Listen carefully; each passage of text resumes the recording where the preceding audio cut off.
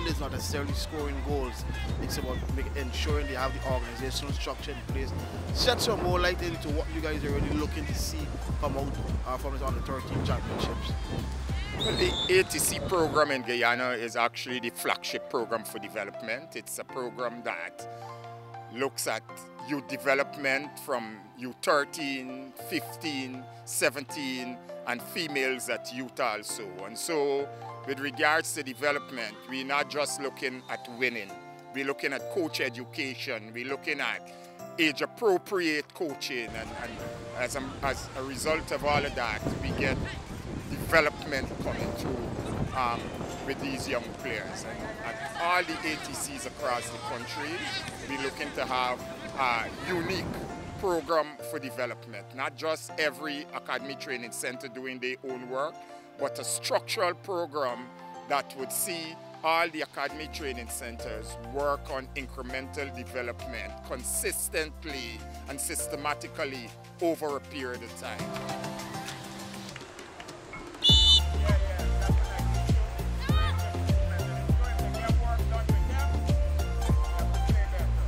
Under 13 is a developmental age group, and so we have been putting in the training there, and now we are coming out to see against other competitions from other competitors from around the country what fruit is there for us to reap, and we are beginning to see that it is very positive. We came out victorious yesterday against Georgetown and the Upper Demerara, and we're looking forward to more successes today and tomorrow.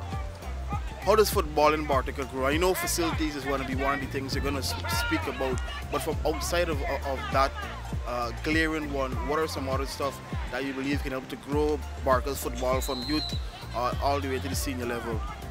Competitions. Competitions is very much necessary, and that is why I applaud the GFF for the partnerships that they have been fostering with like Tiger Rentals now in this under 13 tournament.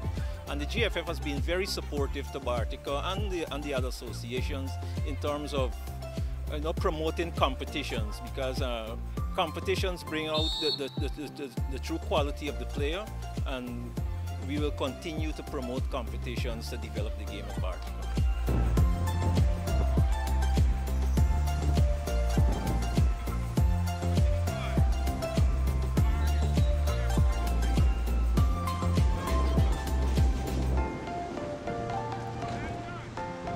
Where did the passion come from? Why do you love football so much? Every after from school, I used to walk home and used to see these kids knocking on the tarmac. And one day, just go up to them, start knock, and eventually develop love for the sport. Start playing. So you're here in Georgetown playing for the Bartica ATC. What's it feeling like knowing that you're maybe one step closer to accomplishing the goal you want to play for Guyana, obviously? Feels very good, and I know I will accomplish it sooner or later. Being here though, seeing the talent, all of you on the 13 players, seeing what you have, seeing what the competition have, what do you think now about your ability and what you have to work on going forward?